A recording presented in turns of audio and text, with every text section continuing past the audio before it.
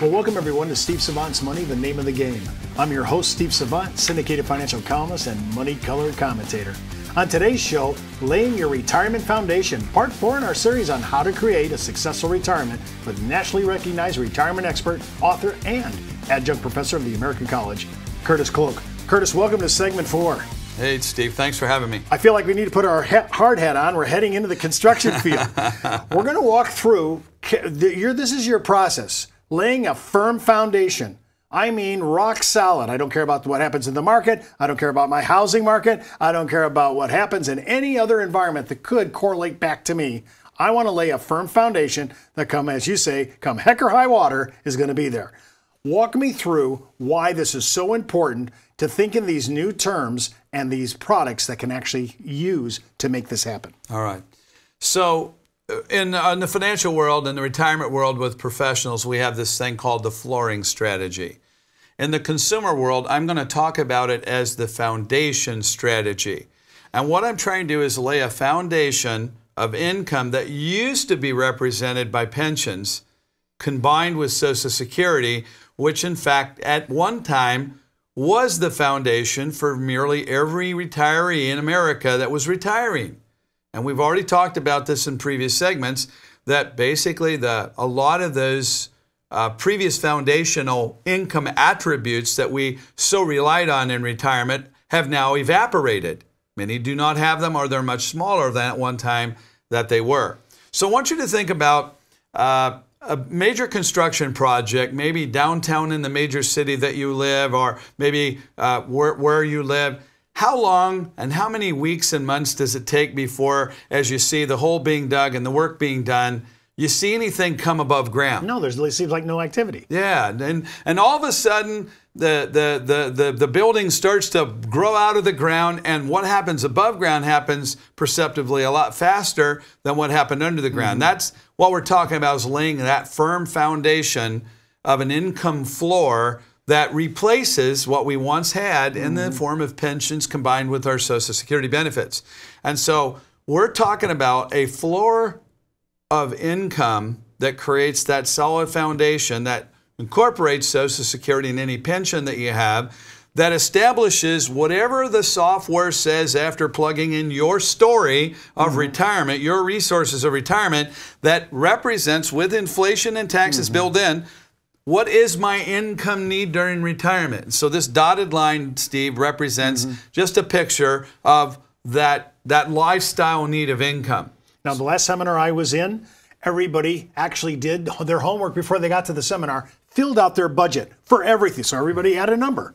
And everybody also brought with them their Social Security, whether for their spouse and themselves. Yes. So we had a pretty good idea, but we all, almost all of us in the seminar, as we were sharing, all of us still fell short.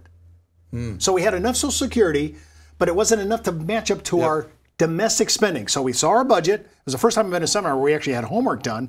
And we looked at that. We said, what are we going to do for the shortfall? We still have essential bills to pay. Yep. So if we take a look here, I want you to see there are two different colors represented inside the lifestyle line or floor or foundation that I've created here.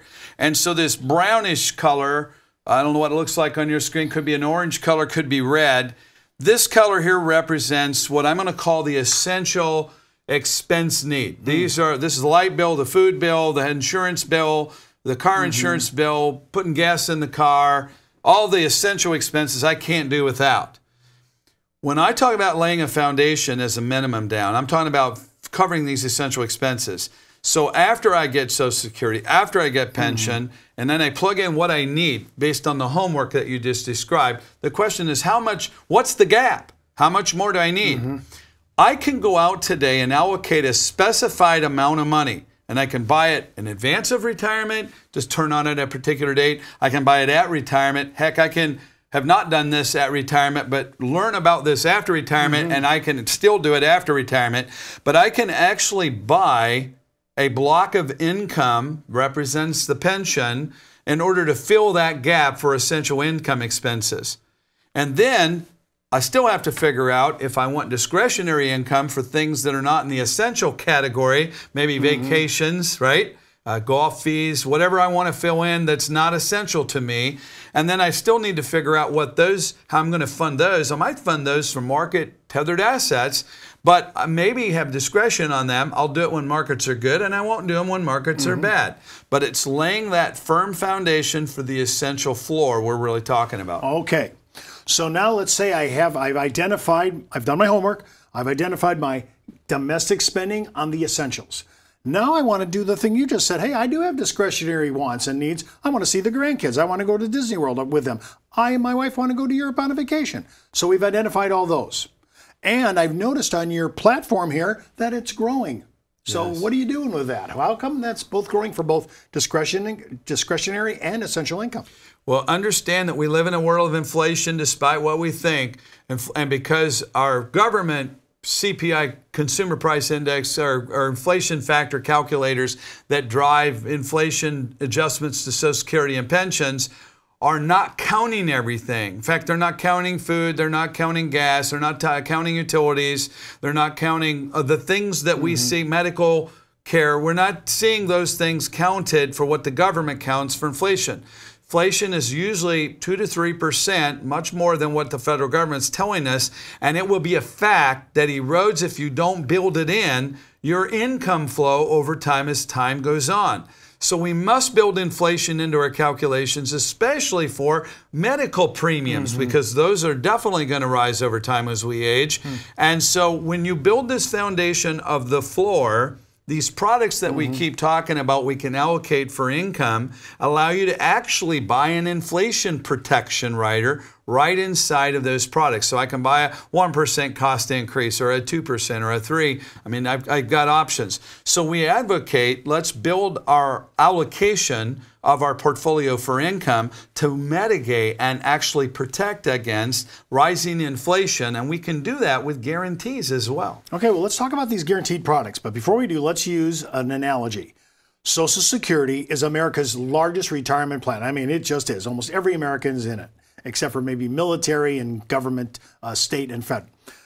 I'm looking at the ability for somebody to have a guaranteed income, and everybody understands that coming from Social Security. Is Social Security, from an allegory point of view, is it an annuity?